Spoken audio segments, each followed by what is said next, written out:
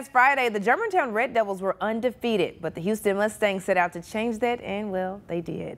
A big reason for their success was, of course, the X-Factor receiver in Brock Weiss. Avery Braxton explains why Weiss is so dominant and why he's not allowing anyone to give him all the credit.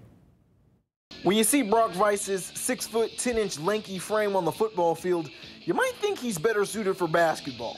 You're not wrong. It's a lot cooler, that's for sure. And I feel like I can play basketball longer. And while hoops is Weiss's first love, football has also had a Weiss-like grip on his life. If we go away. In fact, his dad, who's 6'5" himself and coaches at Houston High School, has also coached offensive line for 30+ years on the college level. As a football coach, you know, he's my only son. You always worry about, will he be big enough to maybe play football one day? Maybe.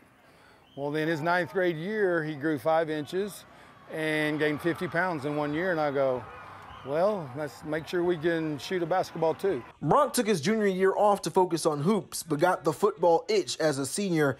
In his return to the gridiron, he's been dominant, leading the team in yards and touchdowns with 8, including 1 in the win over rival Germantown. He knows he's a big target, but he won't take any of the credit. All my other receivers like Tristan, DJ, and then running back Damon and Chandler, they're other weapons, so they can't just guard me the whole time. We got other weapons with us. His head coach, however, recognizes how unique a weapon his skyscraper of a receiver is. It's unbelievable. It's a weapon that I've never seen at the high school level, and really never seen at the highest level. They don't see 6'10" wide receivers, you know, running and catching balls like he does. And he also blocks well, too. So, I mean, having him is an absolute just treasure. The Mustangs are 5-1 and undefeated in region play. Expect them to keep tossing to number 11 to maintain their dominance. In Germantown, I'm Avery Braxton.